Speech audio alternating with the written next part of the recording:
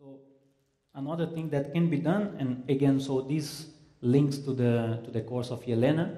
So in many instances, so we do not have access to the full state. In particular, for example, if we are dealing with high dimension, it's very difficult to make tomography and then to obtain the density matrix. In many instances, we only have like the expected value of some observables. And we would also like to know how much entanglement we have, given that we've seen some expected values. Okay? So then this is another problem that I would like to mention to you, which is the detection of NPT entanglement with partial information.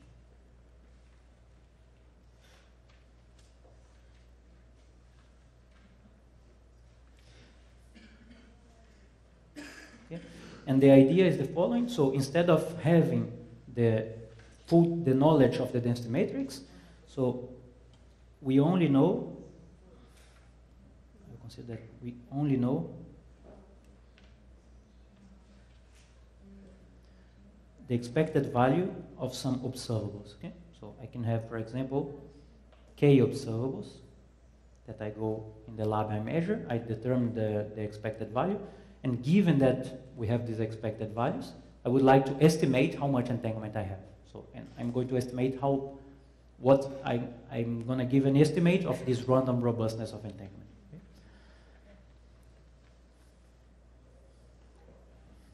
So the idea is the following. So I want to, again, maximize P.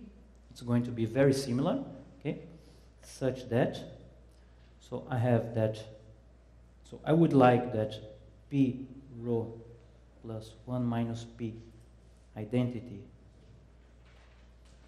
So everything partially transposed is positive.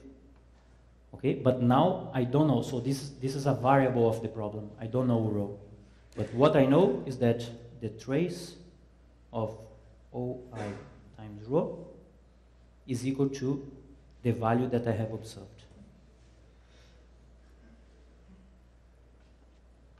Okay? So now it's exactly the same as before. So where before I didn't have this line, these constraints here, I only had this constraint because I knew rho. Okay? But now I don't know rho. I only know that if I measure this observable, I obtain this value. And then I have k of these observables. Okay? So, question to you, is this an SDP?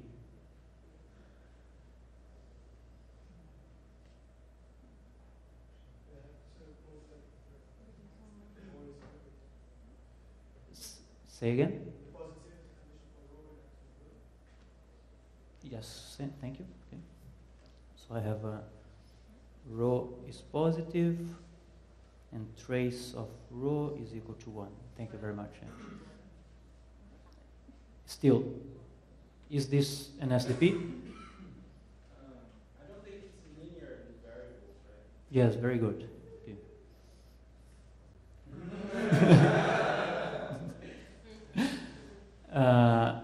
So we have a problem here, right? We have P times rho, and this is not linear. So this is a variable, this is another variable.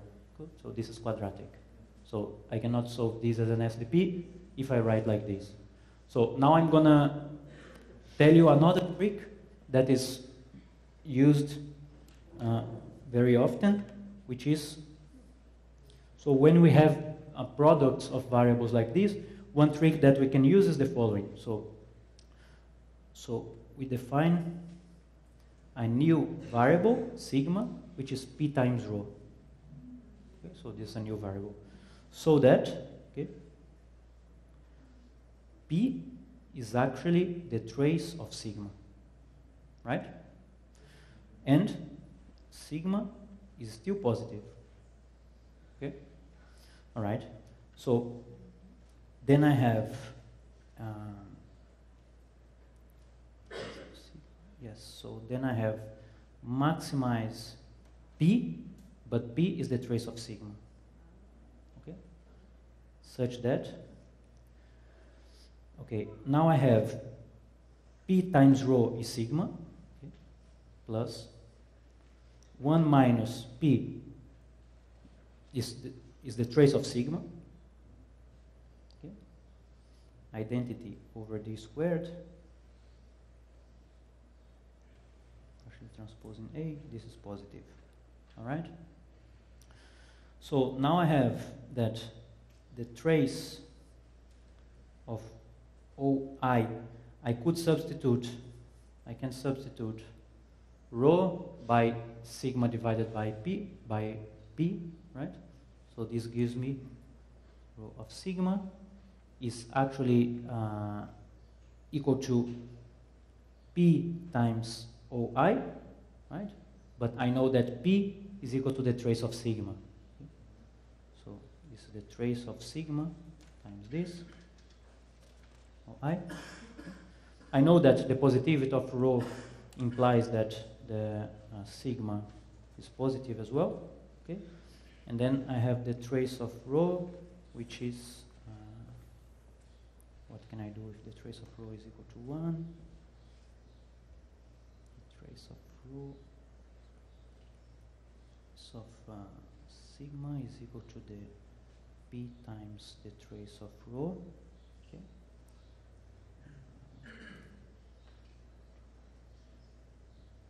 Actually, I don't need this, right? Yes, okay. Yes. So I'm actually, so sigma is an unnormalized matrix, okay? So in the same way that before I didn't need to impose that P was equal to 1, okay? So I don't need to impose the normalization. Here I don't need to impose the trace of sigma is equal to 1, okay? Because the trace of sigma is exactly the number that's gonna give me the robustness, okay, the objective function, right? So you see that what I did here was simply to define a new variable, okay, and rewrite the problem with respect to this new variable. Here I only have sigmas, okay? So now is the maximum of the trace of sigma. Here I have the sigmas, and here I have the trace of the sigma with the observable is equal to this, and sigma is positive. So this trick that we use a lot. So sometimes you have a problem. Sometimes you have a problem that you have this, it looks non-linear, but there is a way of linearize the problem.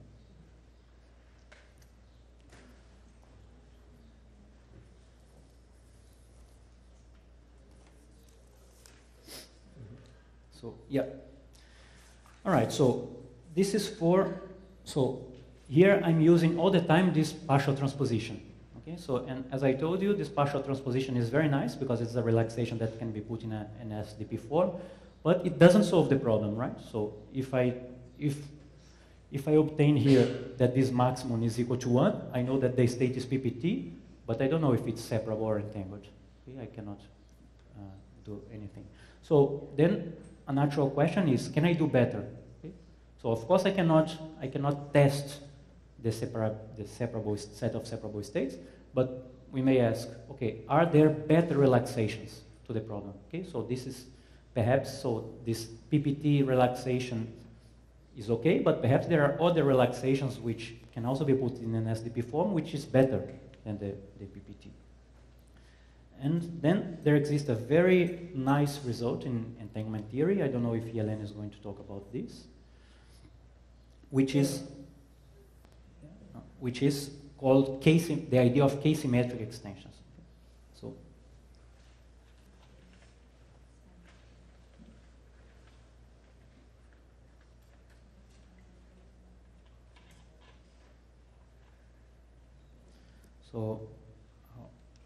let me put a subtitle here. So this is a convergent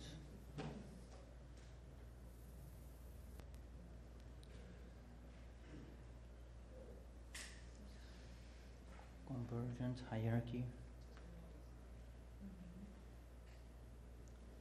of SDPs for separability.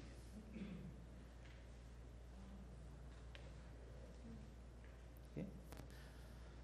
So the idea of these K-symmetric extensions is to find better and better approximations to the separable set. So better and better relaxations, in a way that all the relaxations are given by SDP, so SDP constraints. So this was, yeah, okay, so just to give you the reference, so this was given by Doherty,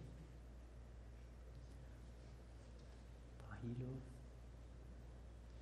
Spedalieri.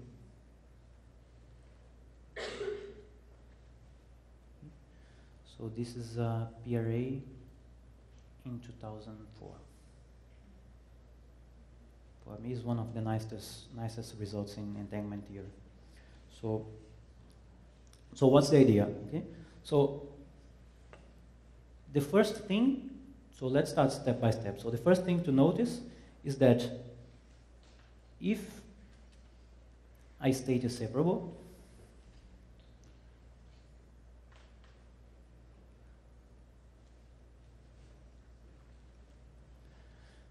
then I can define the following state.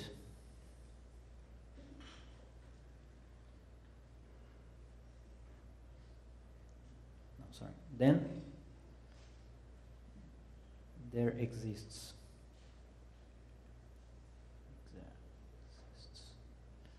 rho A, B1, B2. If rho AB is a separable state, there exists a tripartite state. Now I have three parties, rho A, B1, B2, such that, so sometimes if it's O, it's actually U, okay? Because when I write the U, it completes the letters. Such that rho A, B1, okay, which is equal to the trace of rho A, B1, B2, the trace in B2, okay? So this is equal to rho AB. Okay? And rho A, B2, which is the trace in B1 of rho A, B1, B2, is also equal to rho AB. So, and what is happening here? So, what I'm saying is that if rho AB is separable, then there exists a tripartite density matrix such that the reduced states are equal to the separable state. Okay? And we can easily prove this by construction, okay? So, such a state is, so I suppose that rho AB is separable, then rho AB has this decomposition.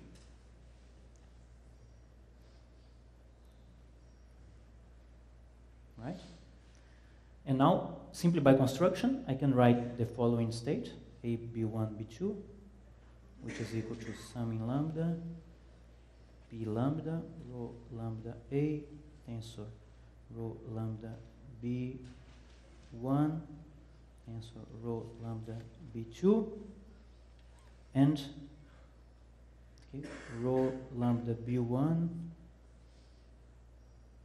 is equal to rho lambda B2, which is equal to rho lambda. Okay? Right? So if the state is separable, I can simply define this other state here, which is tripartite, where both this density matrix and these density matrices are equal to this one. So if I trace this one, I obtain this state. If I trace this one, I obtain this state.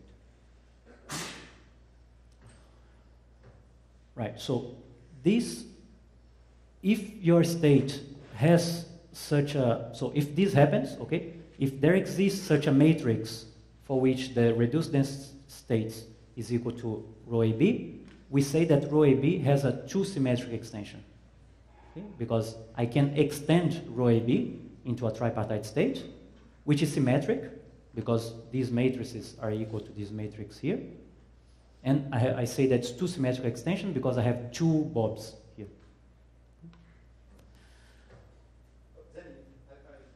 So, microphone. Yeah, I've got a question. Mm-hmm. So maybe the question can repeat itself out. Okay, just a second. Yeah. So I wonder if there is the same kind of result for locality instead of separability, because the proof for locality is already written on the board, right? Is there something similar? Yes. Yes.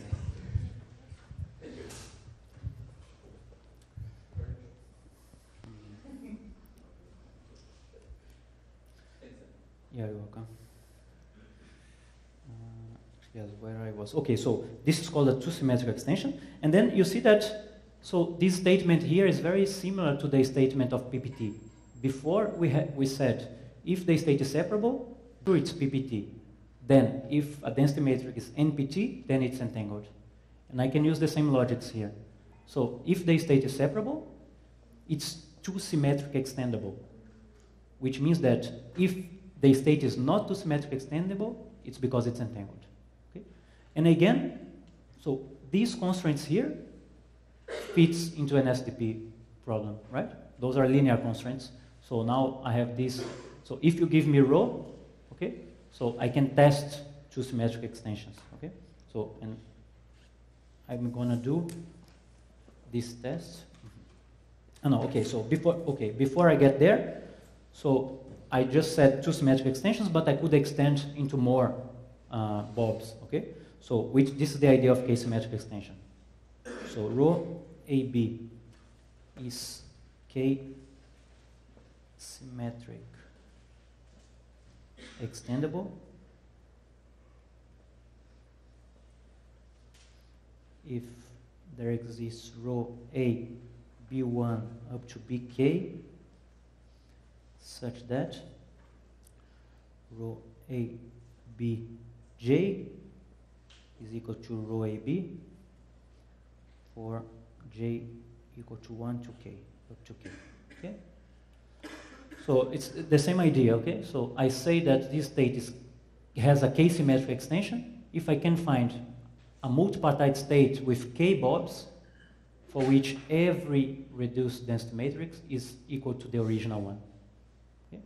And of course, I could use so the proof use the same logics here, right? So let me erase this part here. So I could simply keep putting states here, okay? Up to rho lambda bk. Okay? So this would be up to bk, right? So if a state is separable, I can simply construct this matrix here. I can put as many bobs as I want, okay? And this would be. Which means that I can test if I stay. Okay, there is a question. So if a state is K symmetric extendable for every K, it must be separable or Yes. not? Yes. Okay. Yes. Exactly. So this is a very important result. Thank you very much. And I'm going to repeat. Okay, this is a key point here, and I'm going to put this. So rho AB is separable if and only if it is K-symmetric extendable for all Ks. And this is a key result in entanglement theory. Okay? So, and it's if and only if. So, of course, if it's separable, it's easy to show that it is K-symmetric extendable for any K, but the converse is also true. If the density matrix is K-symmetric extendable for all Ks, for sure it's separable. Okay? And then you see that now with an SDP, so which I'm going to write next, we can test first two symmetric extensions. So if the state is not two symmetric extendable, okay, so the state is entangled. But if it is two symmetric extendable, we check three symmetric extendability. Then if it passes the test, we test 4 and 5 and 7, whatever. Okay? And this is why, so this is called a hierarchy of semi-definite programs. Does this notion of K-symmetric extendability, I don't know, has anything to do with multipartite entanglement? Does it have any relation to it? Well, for sure it has to do with monogamy, right? Monogamy of entanglement. So what is monogamy is very similar to this. No? So for example, if A and B, they share a pure entangled state, okay? So this means that there is no third party that can share exactly the same correlations with them, okay? So one of the reduced density matrix will fail. Okay? So yeah, I cannot say more than that. It's related to how the correlations are shared between many parties. So only if the state is separable, that it can share the correlations which are classical with many other parties. But if the state is entangled, at some point this sharing of correlations will fail. So if the entanglement is genuinely like tripartite, it doesn't have any obvious relation to case extendability or something like that. So okay, so here I'm talking about bipartite entanglement. So if we are suppose we want to test now tripartite entanglement. You give me a row A, B, C, and we want to test tripartite entanglement. Okay? So we can again consider k-symmetric extensions of tripartite entanglement. And we are going to we can extend Bob and we can extend Charlie. Okay? So I'm not sure. So I think it's still if and only if. So if the tripartite state is fully separable, it's k-symmetric extendable for any k. I'm not sure if you can use this to test genuine multipartite entanglement. This I'm not sure. So I don't know if someone knows here. Is the definition of k-symmetric extendability symmetric in the parties? So if you define it for Alice instead of Bob, it still gives the same definition? It's well, the definition is the same. We can also extend Alice. There's no problem. And again, a state is separable if and only if it's k-symmetric extendable for Alice as well for any k. So the results are equivalent. It still holds. Yes. But what may happen is that if it's entangled, perhaps extending Bob, we need to reach k equal to 5 to detect the entanglement. But if we go for Alice, we need k equal to 10. They can be different. If the state is not symmetric. This may happen. Thank you.